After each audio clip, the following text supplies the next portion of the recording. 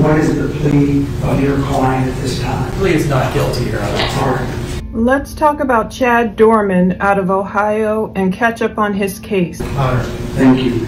Let's talk about his wife, Laura Hensley, and all of their money problems. I want to talk about rumors and reality and everything we know thus far. Now, Chad was scheduled to appear in court this Monday, June 26th, but they kind of switched it up on us, so he already appeared on Friday, June 23rd. That whole video is coming up just in case you haven't seen it, but Chad had the nerve to plead not guilty, which is pretty standard, even though he already allegedly confessed to felling his three sons, his three young, beautiful sons, before they had the chance to grow from saplings into mighty oak trees. But stay tuned for that heartbreaking courtroom footage where you can hear more details about what Chad really did to his sons, even so far as chasing one, firing a rifle into his back, pulling one back towards the house,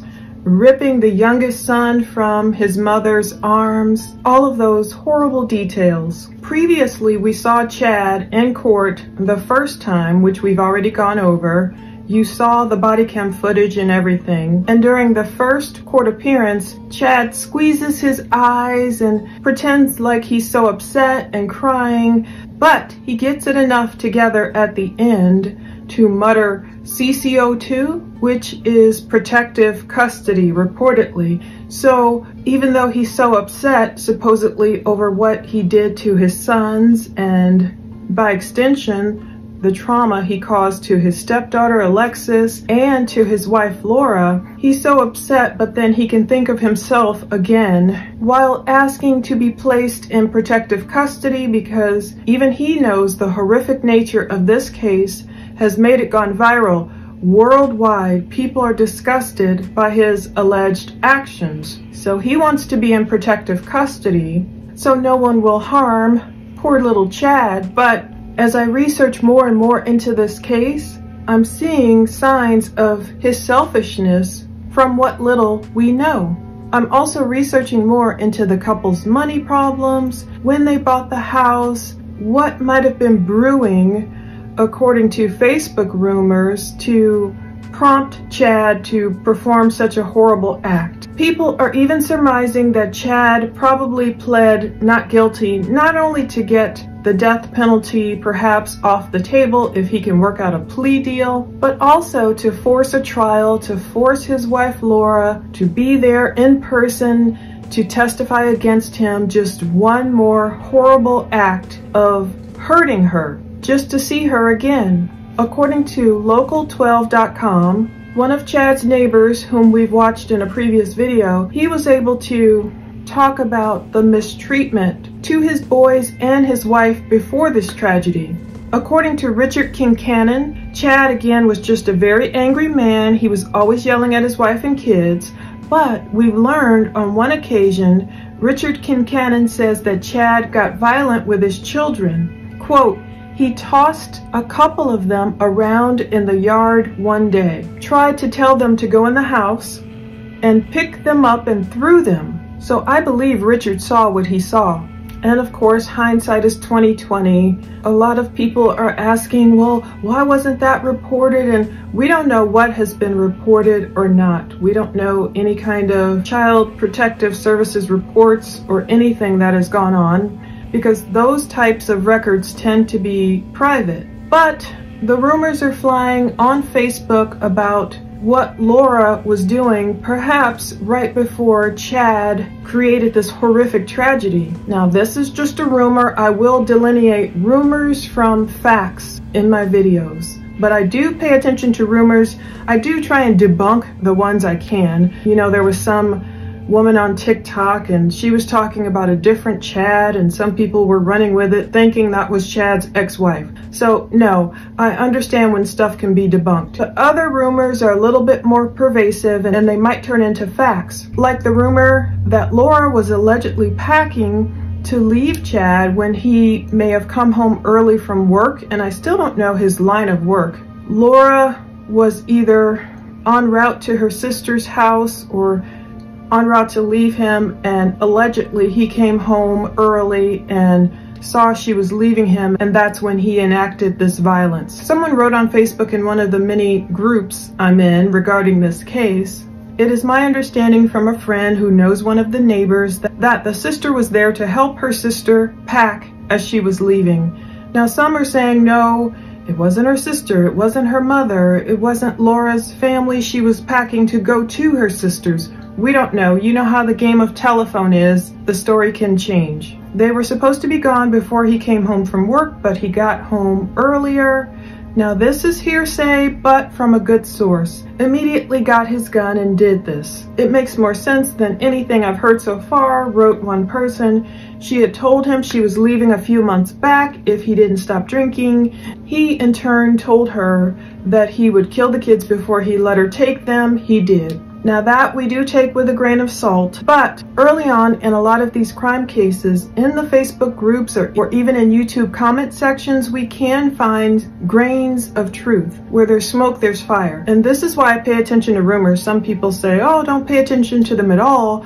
But I do, because I like to figure out what's happening in these cases. For example, in the Letitia Stout case, she was convicted of getting rid of her beautiful 11-year-old stepson, Gannon Stout. Early on, I made videos about it since 2020. You can find a lot of the interrogation videos and videos on that case up on my channel. It's called Plunder Body Cam Videos.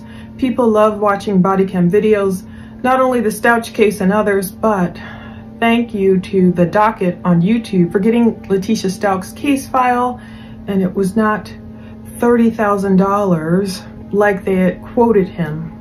Anyway, when I was covering Letitia's case, a young girl, a teenager, had commented on one of my videos. She said, oh, Letitia did come into Petco twice the day Gannon was reported missing.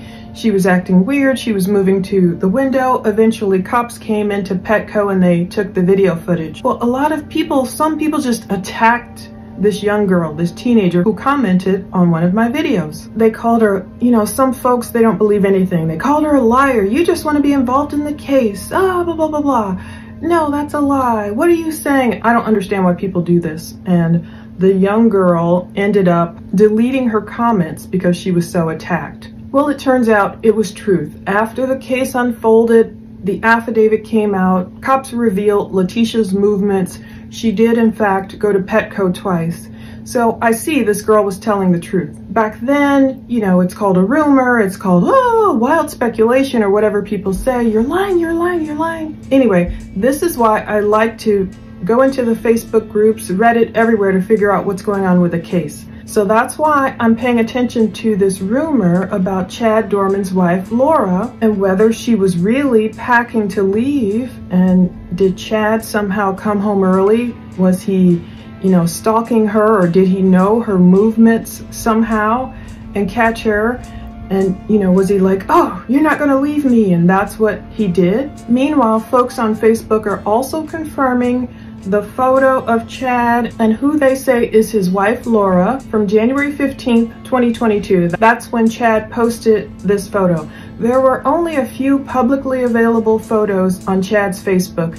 We already went over the photos of his cover and his profile photo and other photos of Chad and his boys that he had changed and published right there June 11th, only 4 days before the shootings. But back on January 15th, 2022, this other photo that Chad Doerman published was one he left on there. Just one of him and his wife. She looks really petite, you know, like sledding. But once you read the comments, you'll get to see more of Chad's selfishness. You'll see his mom commented, "Love this picture, son." Gloria Doerman wrote that about a year ago, more than a year ago. Someone else wrote, "Great picture, love you guys." And Chad commented, "Night before, at 11 p.m., I woke up everyone to build a snowman. Ha ha ha, I was scared the snow would melt."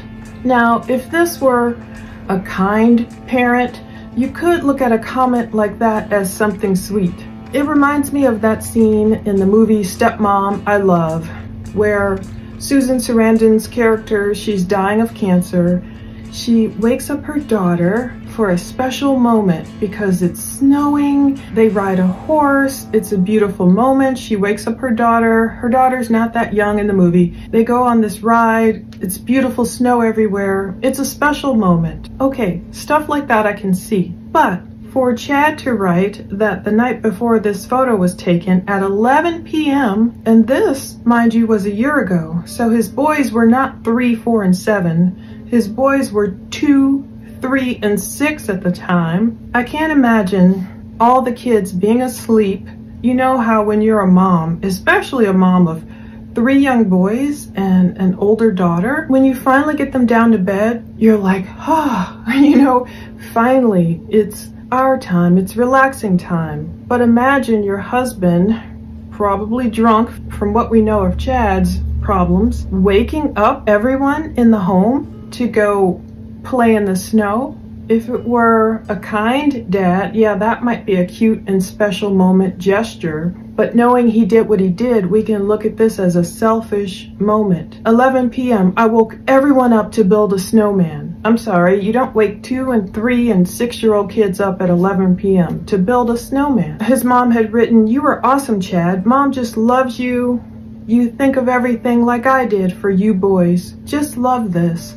So Chad must have a brother, I'm assuming. What could have been a sweet moment now just reeks of selfishness to me. But let's talk about the house that Chad and Laura bought. It was built in 1997, but it's now this infamous house that people will always associate with this tragedy, and I don't know what'll come of it. But on March 18th, 2015, Chad C. Doerman, again another guy with the name Christopher in the middle, the one who carries Christ, became the grantee of the infamous home in Monroe Township. It sits on 3.4381 acres, according to the Claremont County Recorder. So a mortgage was recorded on March 8th of 2016, and both Laura Hensley and Chad Doerman signed the 30-year mortgage. Now, Chad's wife, her name is out there. It's been published. It's a matter of public record. Initially, I was only saying her first name, but now that it's been published and it's out there, I'm saying her name. So it lists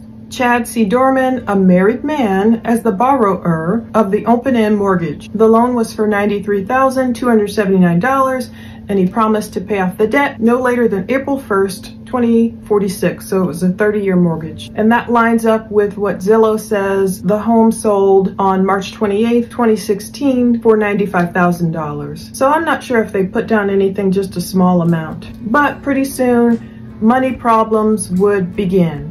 So according to Claremont County Public Records, Laura R. Hensley, not Laura A. There's a different woman out there with different charges which aren't Laura's. You'll just see civic complaints for Chad's wife due to money problems, a couple of traffic violations, nothing criminal under her name. But the money issues we'll go over, I found for Laura, it's in no way to embarrass her or victim shame or blame or anything. Many of us have had money issues, myself included. I will tell on myself again since I'm going to, talk about her money issues. I've been sued in the past by American Express when I had money issues. I had like a $4,500 balance. Thank God I paid it off so it didn't go any further than what we're going to read Laura's troubles go into.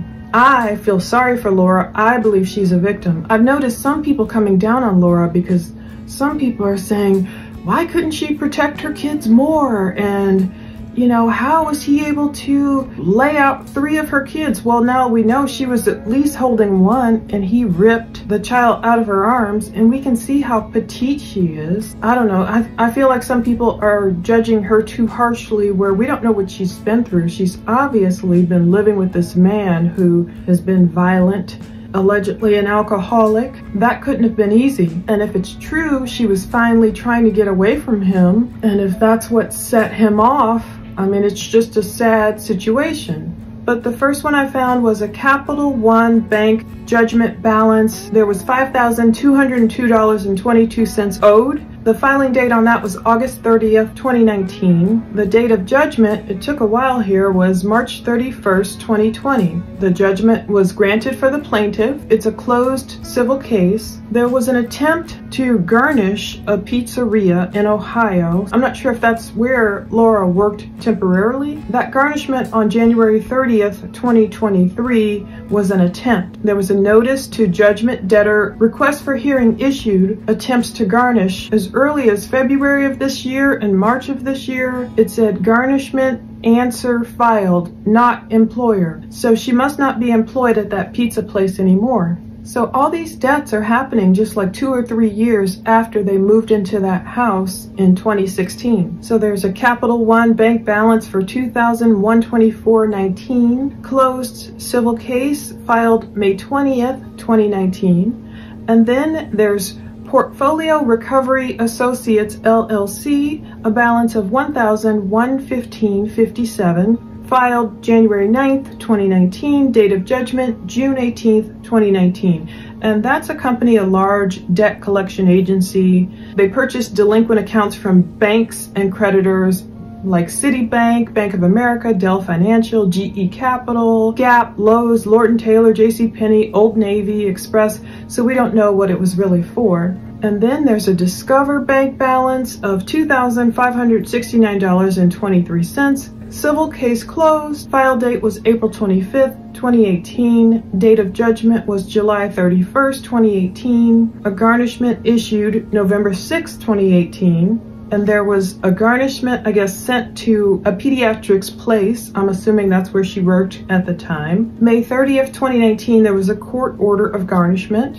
There was a garnishment hearing July 2nd, 2019. Then July 9th, 2019, there was a garnishment objection overruled. Someone must not have wanted her wages garnished. And then by August 12th, the garnishment was answered, filed, no funds, Park National Bank. I'm not sure what happened with a lot of this debt. I haven't found any bankruptcies for the couple yet or anything like that. Maybe they got paid off, maybe she worked hard or Chad worked hard, who knows, and maybe was able to pay off the debt. But what we do see here is a young couple moving into a house in 2016. So this year is 2023. I'll have to do some math here. They must have been having their little boy at that time, around there, because he was 7. Alexis, the older girl, who is the biological daughter of Laura. And people are trying to figure out, well, who's her bio dad? And Chad was in Alexis's life since she was a little girl, since she was 3 or 4. So if that's true, it's really sad. Reportedly, Alexis called Chad dad. She's been with him or looking at him as a father figure for over a decade, since she's 14. So it's pretty sad that he would even enact all that trauma on her as well as Laura. I think of the pressure cooker of this couple moving into that house in 2016. They have the older girl, they had the older boy being born around that time, and then 2 more boys soon to follow. All these money issues, and Laura likely dealing with this abusive a-hole, just horrible. So I can see how money could get out of hand. Many of us have suffered from, retail therapy or just taking care of kids. Sometimes it's easy, I'm sure, to throw all of them in the car, take a drive to Cincinnati, go spend a day, go shopping, and it can help temporarily you to forget the problems at home, buying the boys clothes or activities or even charging groceries, or who knows, we've all done it. Many of us have done it just to get away, and things got out of hand, and there's financial pressures, there's the pressure of just raising children. And if you have a husband who's being very mean on top of it, drinking too much, I imagine Laura seriously trying to get away from that household, and Chad exploding at the knowledge. Too bad she couldn't have done it, I wish, more stealthily. I wish he didn't show up and of course do what he did. The only good lesson of this cautionary tale could be to help other women or men. Of course, men are victims in a lot of domestic cases too. We've learned a lot over the years about how not to approach the spouse And of course, this is in no way victim blaming. This is only teaching. A lot of people these days will teach you to secretly make your plans to leave. Don't ever announce or tell the abuser that you're leaving. Try and get as many ducks in a row as you can as possible and try and get to safety without being tracked. The little boy's funeral is coming up. There's an obituary that's been put out, and Chad is due back in court in July. The obituary really tells you more about the little boys. Clayton Doerman, he's 7. Hunter Doerman, he's 4. And Chase Doerman, he's 3. They call them 3 brothers bonded together in life and now for eternity, as God has reeled them into heaven for unending days of fishing, playing outside way past bedtime, laughing loudly and nonstop giggling. They loved unconditionally, sharing their big hearts with anyone who they could make laugh and give them love. So that's what I start thinking of too when it gets too far with the tragedy or thinking of what Chad did. I literally start imagining the boys with Jesus, all these other victims, Gannon, Stalk, all the victims, we cover. I literally think of them up there, like the 3 little boys from Ohio just playing in that river or pond we see. I think of them having fun now. Hunter was fondly known as Hunter Dog. He loved going to the creek and catching frogs, and his love of baseball extended beyond the ball field to his bed, an attachment like an extra arm to connect him to his ball and glove as he slept. That's so cute. So he kept his ball and glove with him as he slept. He loved calling his mom and sister pretty girls and telling them he loved them every day. Chase, fondly known as Chasers, loved swinging on swings and couldn't wait to be a baseball player like his brothers. He loved playing with dinos and pretending to be a superhero. He was the best cuddler, wanting his mama to stay close by and to give her many hugs. He will forever be known as Mama's baby. They're survived by their loving family. So the visitation is Monday, June 26th. It is public. They say please wear bright colors and join the family for the visitation on Monday from 4 to 8 p.m., followed by a celebration of life service 8 p.m. at First Baptist Church, Glen Est, I guess it is, on Old State Road in Batavia, Ohio. I know the funeral is open to the public. I'm not sure if it'll be streamed anywhere online. In lieu of flowers, they are asking to please send donations to the organization that provided so many happy memories for the Doerman family, and these donations will be used to make improvements to Field 4 in their honor. You can donate via Venmo to NR Youth Sports and placed Field 4 dedication in the memo. They have an address where checks can be mailed. We expect Chad Doerman back in court July 5th, 2023, 11 a.m. local time for his pretrial. And we will see what happens with this case. Stay tuned to watch the full trial and to see him he wasn't really crying this time. It was so many charges being read and he was just yeah, I understand, and like whatever. So it was pretty uneventful. I guess not everyone was expecting his not guilty plea, and his case isn't closed. He's not out on bail or anything. They did just close off his charges in the lower court, and now the case is open in the Court of Common Pleas. So Chad isn't out. He has not had his case closed. Stuff is still progressing, and we will just stay tuned to see what happens. Jeremiah 23:24. Who can hide in secret places so I cannot see them, declares the Lord. Do not I fill heaven and earth, declares the Lord. So no matter what we do, if we're not truly repentant, if Chad's tears are fake, if there's no repentance for him, if there's no change in him, I know people don't want to hear it sometimes. You just want it to be so black and white, like he's evil, do away with him, but there is still, while the blood runs red in our veins, a chance to repent and hope. Even an evil, horrible monster like Jeffrey Dahmer allegedly, reportedly started reading his Bible in jail, got baptized, gave his life to the Lord. We don't know whose hearts have really accepted God or not. Did Chris Watts really do it? I don't know. Again, it's not my place to say. I can't look at a person's heart and know what's in there. But for evildoers like these, that is the only hope they have left. And again, they better do it sooner than later, because especially when you harm children going into some of these prisons. People tend not to stand for it. So we'll see what happens with Chad. Watch his court appearance and stay tuned for more. Thank you.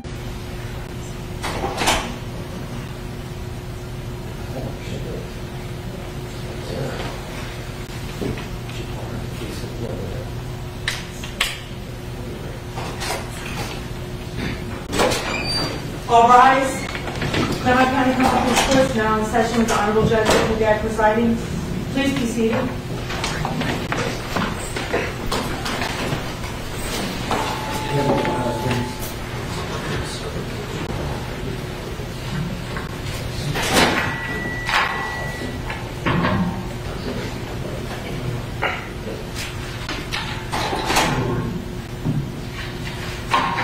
Give us a second. So many lists.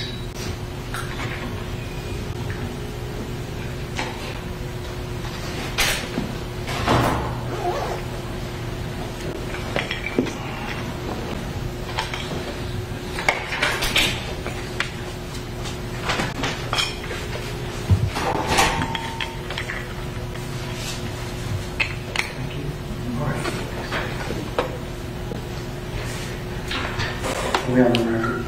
All right, the court's going to call 23 CR 0407, State of Ohio versus Chad C. Doerman. Are you Mr. Doerman? Yes, sir. All right, Mr. Myers, Greg Myers is present as well. Yes. Mr. Stephen Haynes is present. Mr. Mark DeColby, the prosecutor for the county, Ms. Laura Barron Allen, and Mr. Clay Tharp, correct? Correct. All right, let's make that record. Ms. Marcone is the court reporter today, and pursuant to Ohio Rules of Appellate Procedure 9A and B, the court is going to swear you in, Ms. Marcone. If you would please raise your right hand.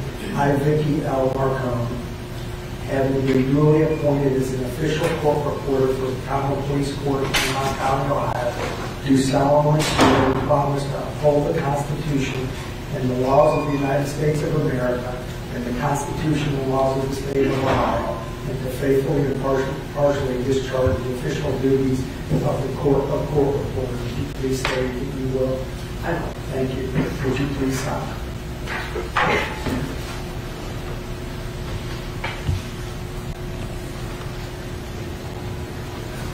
Thank you.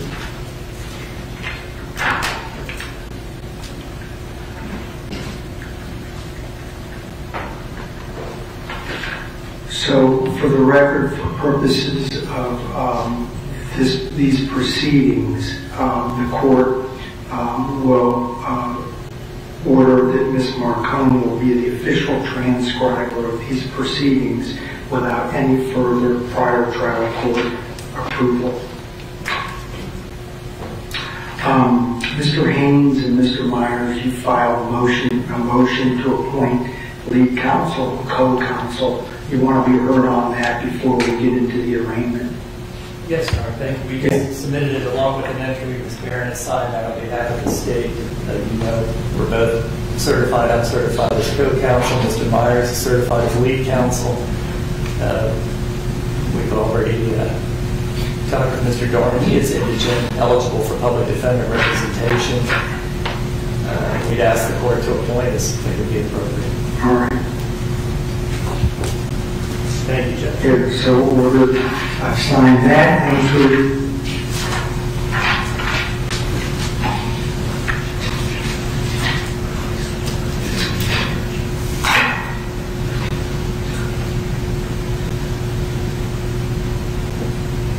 I'll instruct the clerk that she knows this to send a notice to the Supreme Court of this indictment. But I want to put that on the record. Also, Mr. Haynes and Mr. Myers, there's a form from the Supreme Court.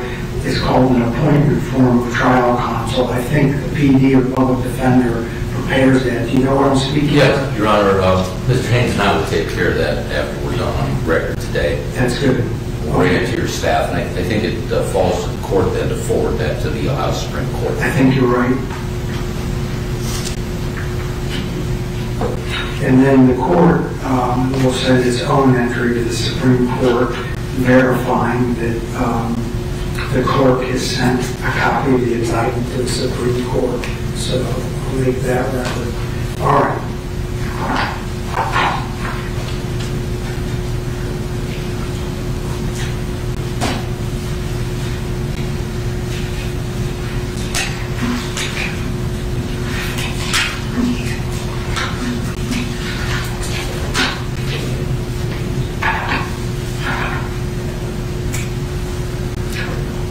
Does Mr.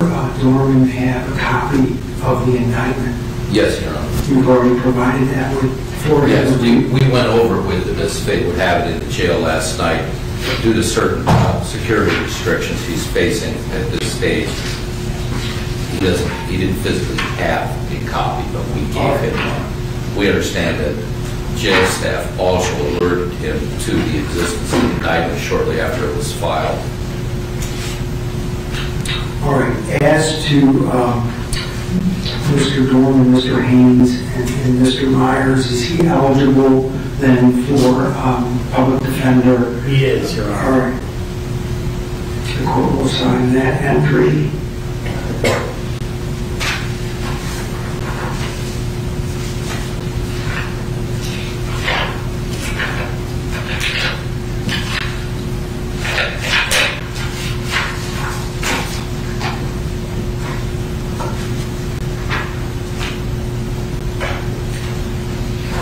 Now, relative to arraignment, my preferences, and thank you, Ms. Doerman, for submitting to the court the possible penalties. I went over it. I think we also, hopefully, the defense got a copy of it. We did. All right. So what I'd like to do, my preference would be, Ms. Doerman, like the last couple of cases we've had, I'd love for you to go through each count independently. Put on the record what the state believes the possible penalties are. Then I'm going to turn to Mr. Myers and Mr. Haynes to see if they agree. And then I'm going to ask Mr. Doerman if he understands. And then we'll move to count 2, count 3, count 4, count 5, all the way through. Are you okay to do that? Your Honor, may I address the court from the council table? Yeah. Thank you, Your Honor. And yes, I could absolutely do that for the court. I wasn't sure since counts 1 through 3 are all charged under 290301A, if you'd like to address them in group. Individually. Yeah. Thank you. Count 1, aggravated murder pursuant to Ohio Revised Code 290301A. There are multiple aggravating circumstances specifications attached to the underlying charge, including victim under 13 specification, course of conduct specification, felony murder specification, and firearm specification. The possible penalty, if convicted on the underlying charge of aggravated murder, as well as any of the aggravating circumstance specifications, is recommendation of death, life without parole, life with the possibility of parole after 30 years, life with the possibility of parole after 25 years.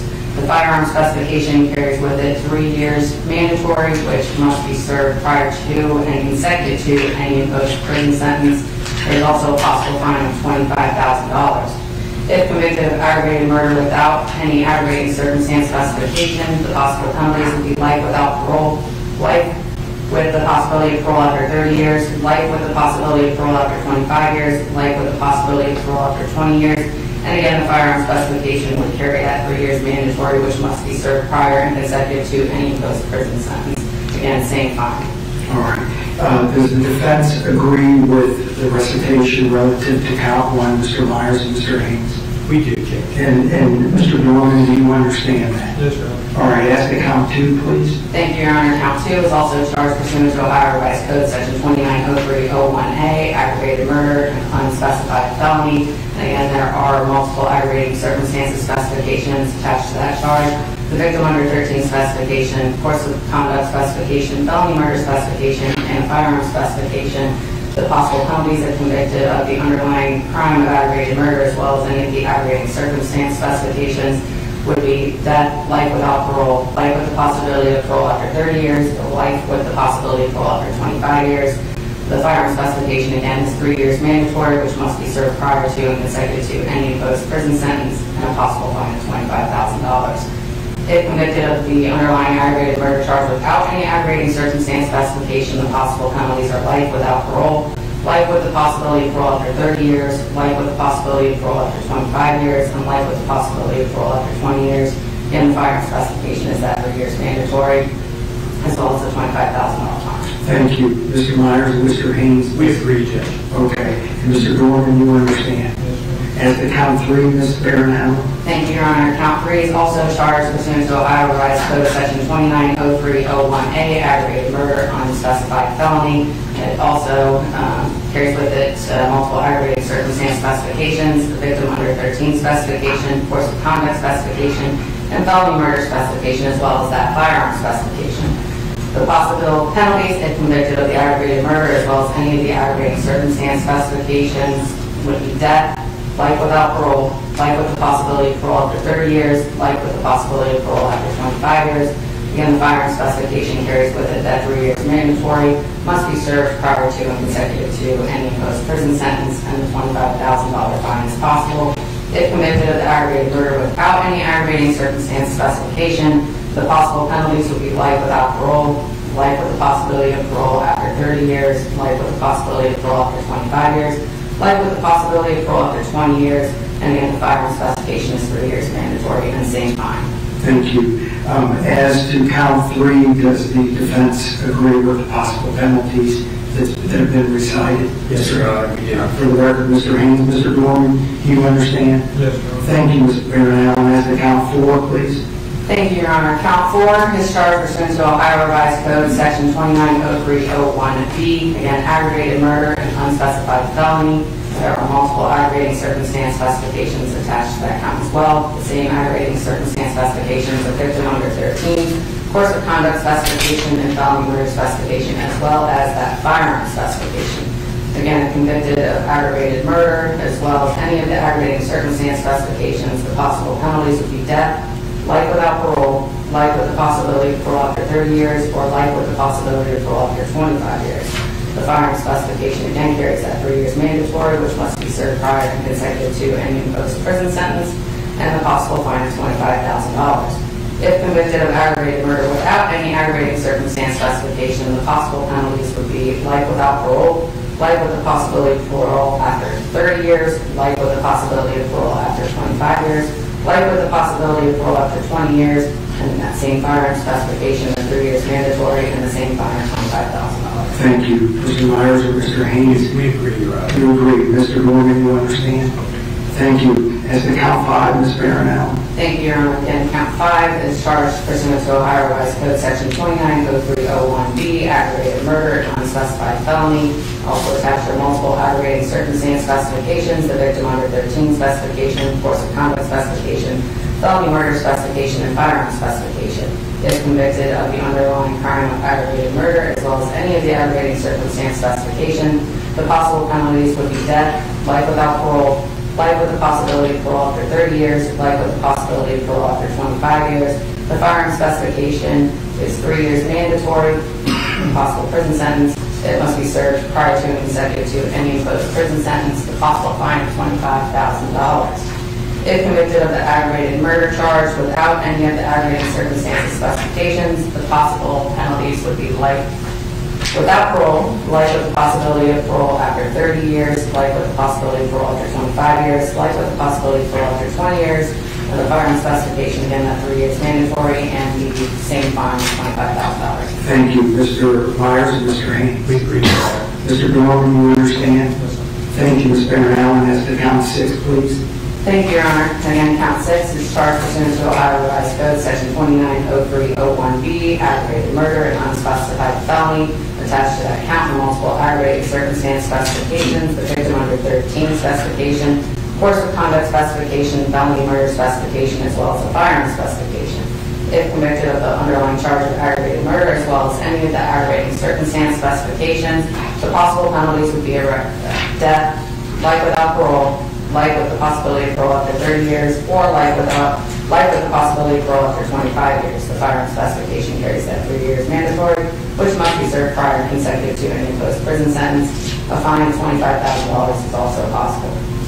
If convicted of aggravated murder without any aggravating circumstance specification, the possible penalties are life without parole, life with the possibility of parole after 30 years, life with the possibility of parole after 25 years, life with the possibility of parole after 20 years. Again, that's firearm specification, 3 years mandatory, and that same possible fine of $25,000. Thank you. Does Mr. Myers and Mr. Haynes, you agree with that? Yes, Your Honor. Mr. Doerman, do you understand? All right. Thank you, Ms. Barron. I'll ask the count 7, please. Thank you, Your Honor. Count 7 is charged pursuant to Ohio Revised Code Section 290301C, aggravated murder, unspecified felony. There are multiple aggravating circumstance specifications attached, including victim under 13 specification, the course of conduct specification, felony murder specification, and firearm specification. The possible penalties are possibility of death, life without parole, life with the possibility of parole after 30 years, life with the possibility of parole after 25 years. The firearm specification carries with it 3 years mandatory, which must be served prior and consecutive to any imposed prison term. The possibility of a fine up to $25,000. If convicted of aggravated murder without any aggravating circumstance specification, the possible penalties are life without parole, life with the possibility of parole after 30 years, life with the possibility of parole after 25 years, life with the possibility of parole after 20 years, and the same firearm specification of 3 years mandatory, and that same possible fine of $25,000. We agree, Your Honor. Thank you, Mr. Haynes. Mr. Doerman, do you understand? Thank you, Ms. Barron. I'll ask the count 8, please. Thank you, Your Honor. As to count 8, again, that is charged pursuant to Revised Code Section 290301C, aggravated murder and unspecified felony. There are multiple aggravating circumstance specifications attached to that count as well. The victim under 13 specification, course of conduct specification, felony murder specification, and firearm specification.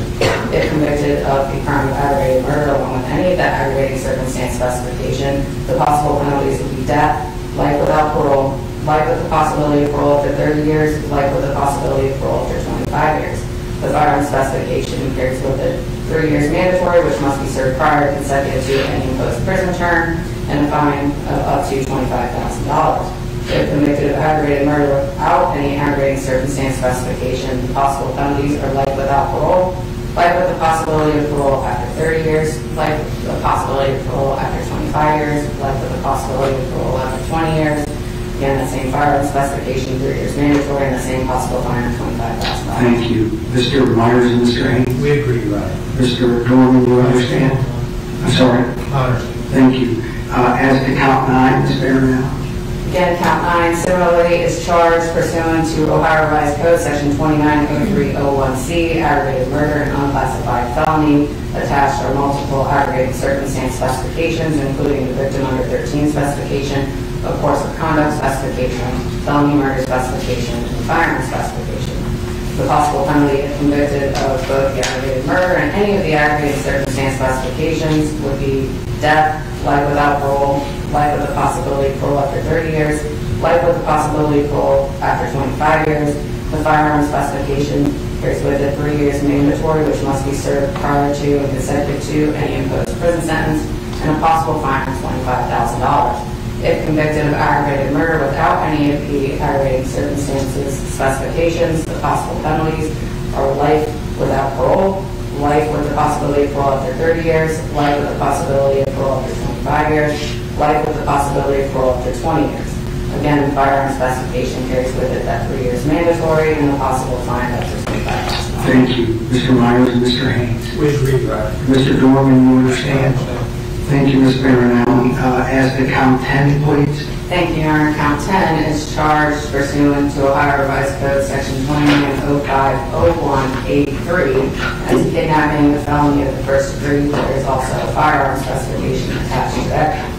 There is a presumption for prison attached to that count, and Reagan Tokes would apply in any sentence that is imposed.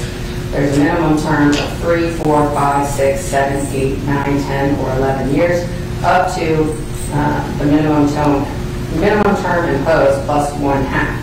As an example, if 11 years was imposed, the prison sentence would be 11 to 16 and a half years pursuant to Reagan Tokes. The firearm specification, again, is a 3 years mandatory, would have to be served prior and consecutive to any imposed prison term, and the fine is a possibility of up to $20,000. We agree, Your Honor. Thank you, Mr. Haynes. Mr. Doerman, do you understand that? I understand, Your Honor. And thank you, Ms. Allen, as to count 11, please. Thank you, Your Honor. Count 11 is charged similarly pursuant to Ohio Revised Code Section 29050183. That is kidnapping, a felony of the first degree. There is a firearm specification. Again, there is a presumption for prison and drag and totes will apply in sentencing on that count. It carries with it a possible prison sentence of a minimum term of 3, 4, 5, 6, 7, 8, 9, 10, or 11 years, up to the minimum term imposed plus 1/2. Again, and by way of example, if 11 years is imposed, it would be 11 to 16 and a half years. The firearm specification would be 3 years mandatory to be served prior and consecutive to any other imposed prison sentence, and a fine of $20,000. We agree, Your Honor. Thank you, Mr. Haynes. Mr. Doerman, you understand? All right. Thank you. As to count 12, please. Count 12, again, charged pursuant to Ohio Revised Code Section 29050183, kidnapping, a felony of the first degree, as well as a firearm specification. As to the charge of kidnapping, there is a presumption of prison and break and totes will apply at sentencing. The minimum term of prison that is possible will be 3, 4, 5, 6, 7, 8, 9, 10, or 11 years, up to the minimum term imposed plus 1/2, again by way of example, 11 to 16 and a half years. The firearm specification will be 3 years mandatory to be served prior and consecutive to any prison term imposed, and a possible fine of $20,000. Thank you, Mr. Myers and Mr. Haynes. We agree, Your Honor. Mr. Doerman, do you understand? I understand. Thank you. As to count 13, please.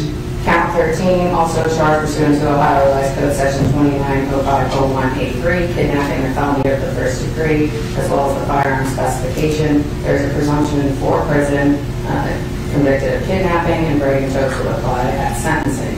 The minimum term possible would be 3, 4, 5, 6, 7, 8, 9, 10, or 11 years, up to the minimum term imposed plus 1/2. Again, example, 11 years imposed, it would be 11 to 16 and a half years. The firearm specification is 3 years mandatory. Again, must be served prior and consecutive to any other prison sentence imposed, and a fine of $20,000. Thank you. Mr. Haynes or Mr. Myers? We agree. Mr. Doerman, you understand? Yes, sir. Thank you. As to count 14, please. Count 14 is charged pursuant to Ohio Revised Code Section 290501A2. Again, kidnapping, a felony of the first degree, as well as a firearm specification. There's a presumption for prison, and break and totes will apply at sentencing. The minimum term possible is 3, 4, 5, 6, 7, 8, 9, 10, or 11 years, up to the minimum term imposed plus 1/2. Again, by way of example, 11 to 16 and a half years. The firearm specification is 3 years mandatory, and a $20,000 fine. Thank you. Mr. Myers and Mr. Haynes? We agree. Mr. Doerman, you understand? Yes, sir. Thank you. As to count 15, please. Count 15 is again charged pursuant to Ohio Revised Code Section 290501A2, kidnapping, a felony of the first degree, as well as a firearm specification.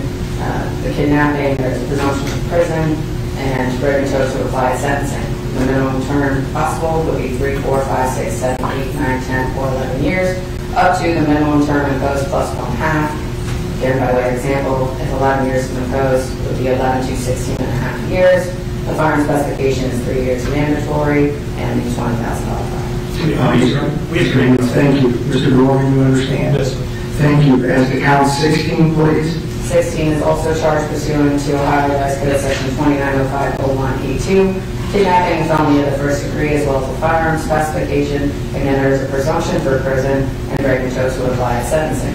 The minimum term is 3, 4, 5, 6, 7, 8, 9, 10, or 11 years, up to the minimum term imposed plus 1/2, which, for example, would be if 11 years are imposed, it would be 11 to 16 and a half years.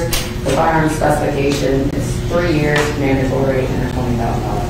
Thank you. Mr. Haynes? We agree, Your Honor. Thank you. Mr. Doerman, you understand? Yes, sir. As to count 17, please. Count 17 is also charged pursuant to Ohio Revised Code Section 290501A2, kidnapping, a felony of the first degree with a firearm specification. Again, there is a presumption for prison, and break and totes will apply at sentencing.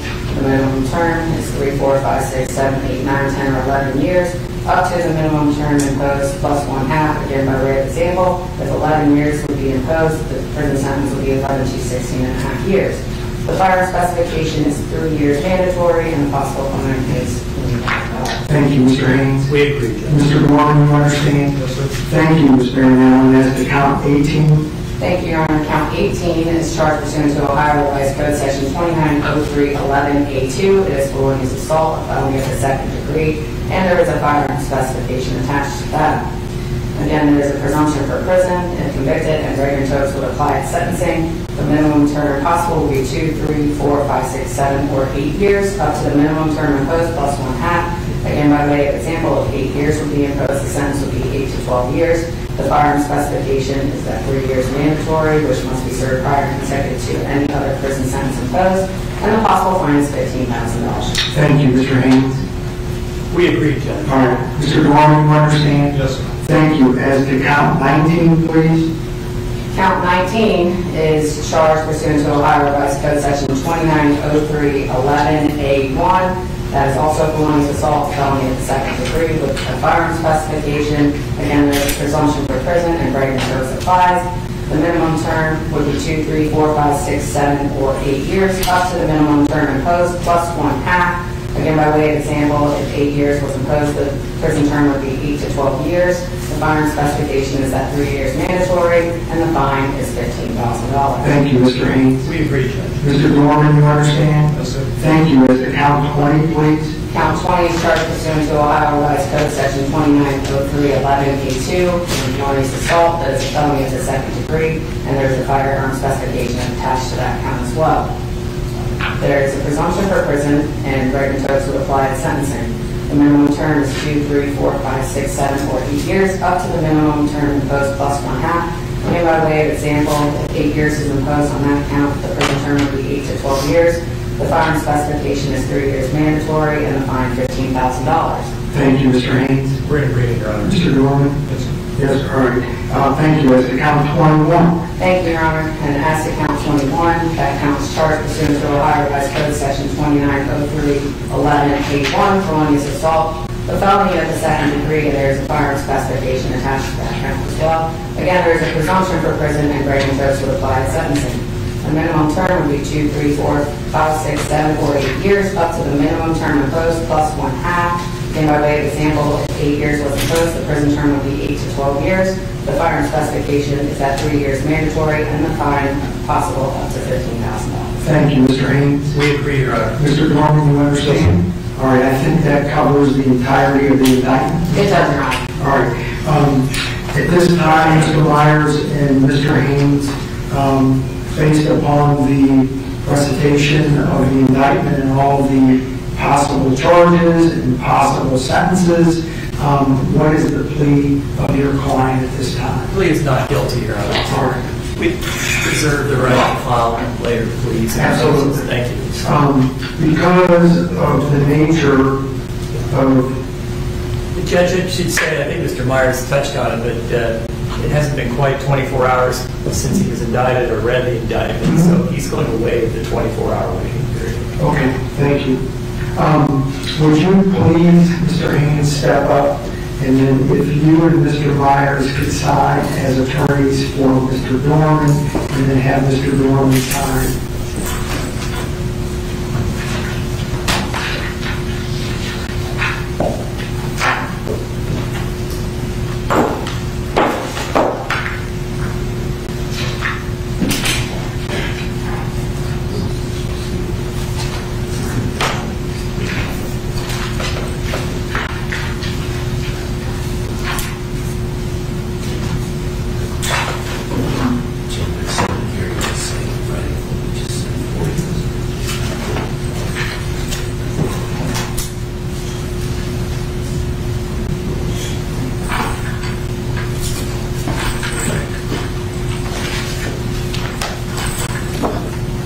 We're excited, Judge. Thank you. So, for the record, Mr. Haynes, you signed, Mr. Myers signed, correct?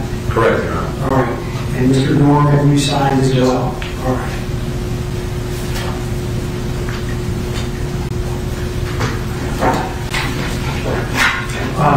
As the bond stated, I'll be discussing bond. Your Honor, as the court is aware, pursuant to Article 1, Section 9 of the Ohio Constitution, this... Judge, we're not going to object to bond. You pass on one. Meaning that if he's asking for, they're going to ask for a no bond. Correct. And We're not opposing that.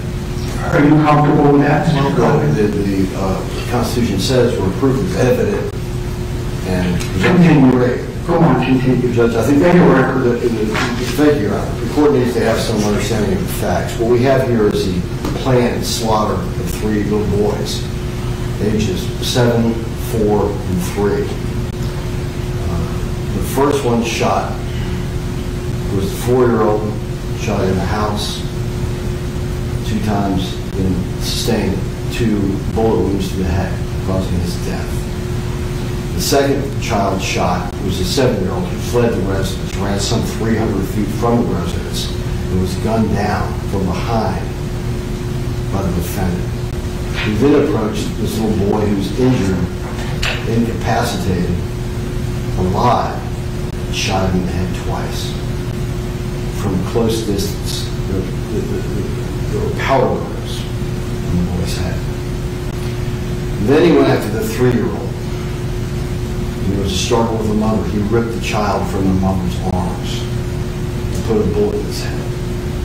At close range, there were powder burns on the 3-year-old boy's head. Your Honor, those facts are important for the court to know in terms of this being a capital case. We find, Your Honor, my conclusion is that proof is evident and the presumption is great, and he be held without bail. All right. Thank you. Defense has nothing to add. Yeah, you're right. All right. The court's going to order based upon Article 1 of the Ohio Constitution, Section 9, that's been amended on November 8th, 2022. The bond in this case be no bail at the present time.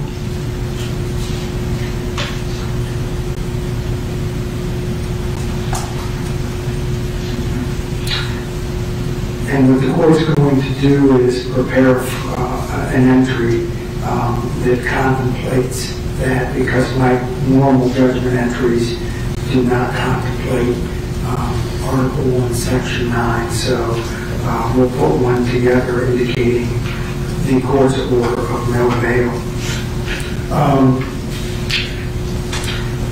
Anything from the defense at this time? Anything else before the court notes that the case is assigned to Judge Ferentz, and the court date, we want to work around schedules. Do we have a date? Originally, it was set for July 5th. Is there another day? Is that a bad day? It's up to the attorney. Can everyone do July 5th? I can do that, Judge. Yes, sir. Yes, Your Honor. Okay. Mr. Myers?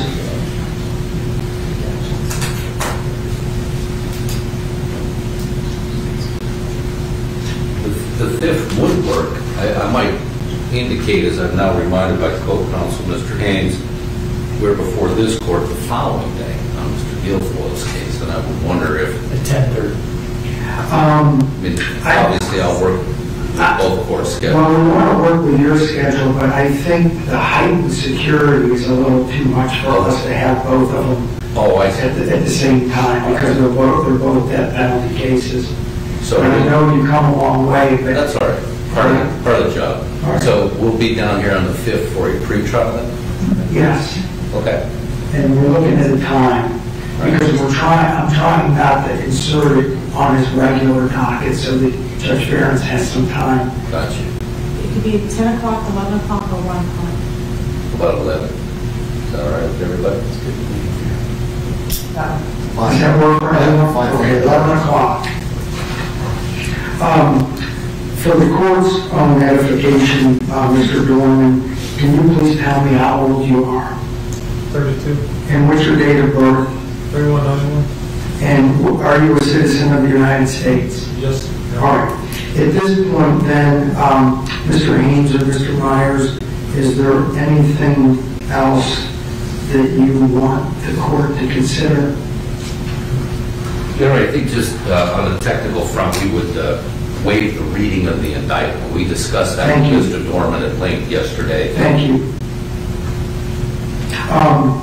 Would the defense have any issue, I'm just asking, waiting time till the next hearing?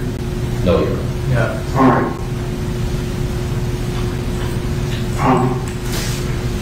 Terry, can you tell me that date again, please?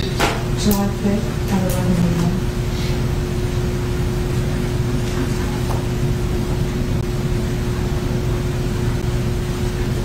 And we're going to call it a retrial.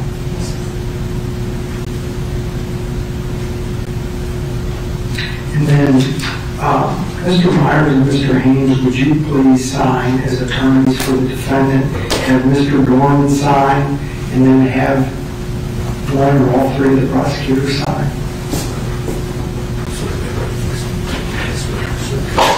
Bless you.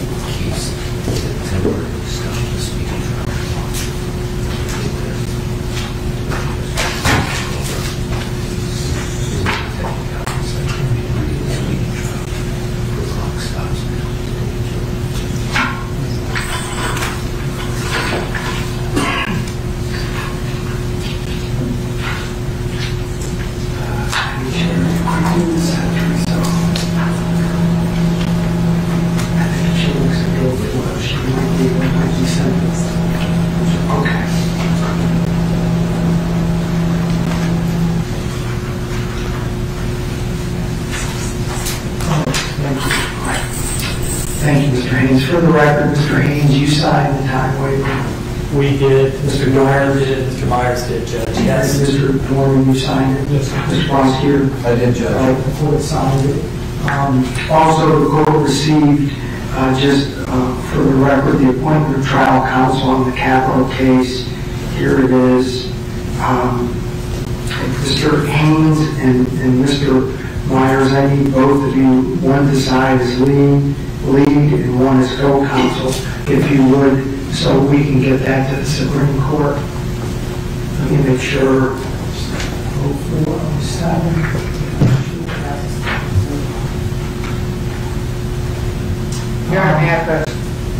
Yeah, I don't know that I'm going to be the trial judge on this. It's going to be such fast. I think we need to put transparency on that.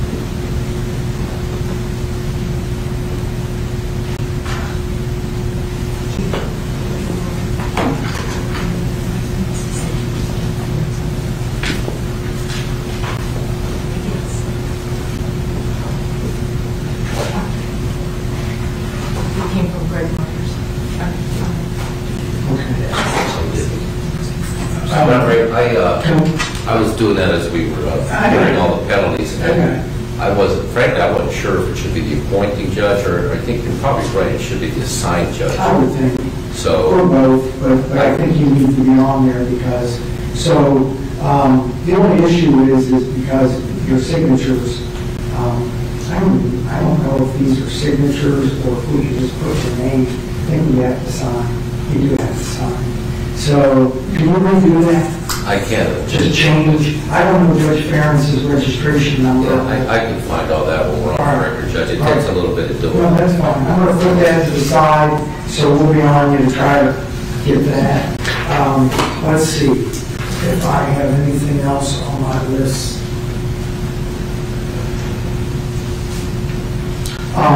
Anything else, defense? Anything the state can think of? No, Your Honor. Any questions, Mr. Doerman? No, Your Honor. All right. Court's in recess for this purpose. Thank you, Your Honor. All right.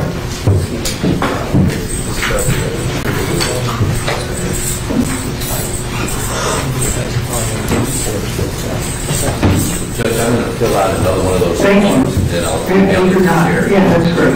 Well, we still need your signatures on it. Yeah, we'll try to do that right now. It saves it as a PDF, so I have to redo All right. it. If she can help you, you can go back there and she can Well, actually, do it. yeah, I maybe.